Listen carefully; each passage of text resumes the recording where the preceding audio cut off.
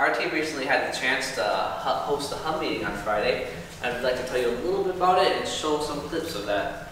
To show you more, I'm going to send it to Jude, our build lead. I want you to meet a great new star.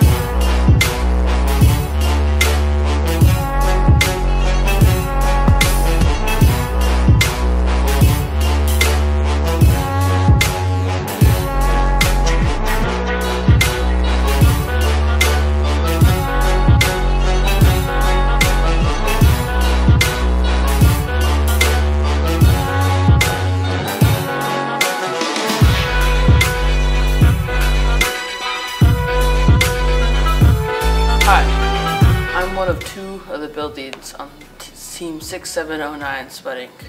I was at the hub meeting on Friday and it was amazing.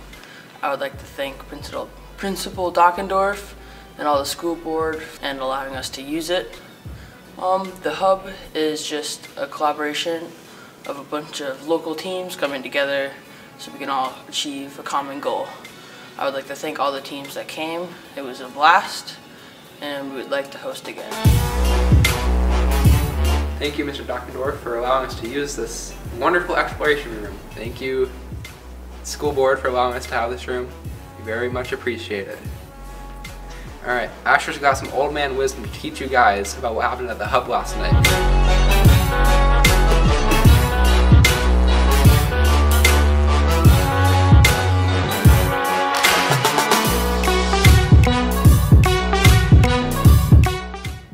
Hi, I'm Asher, the programming lead.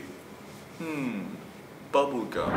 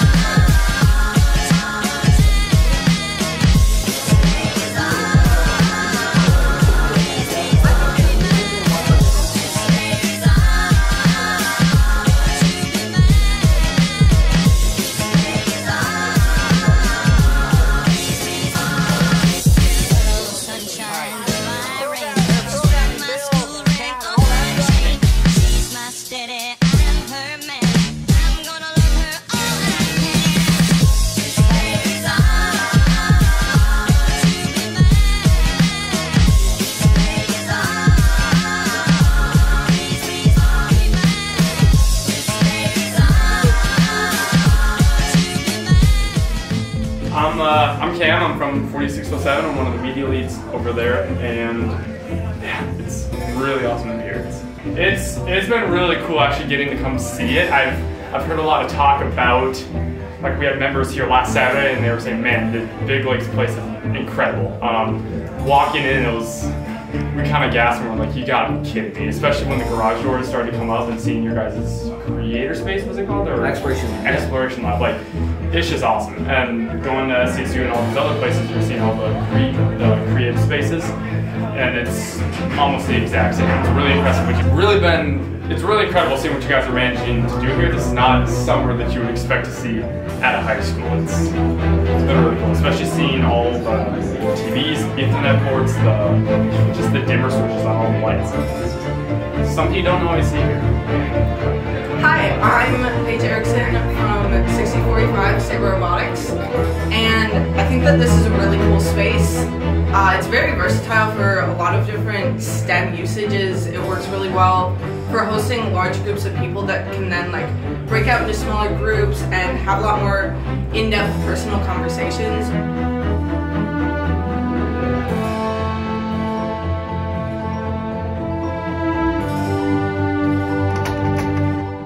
To what new horizons can we look now? Where are tomorrow's opportunities?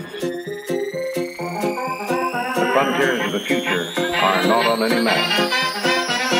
But now, what's ahead of us?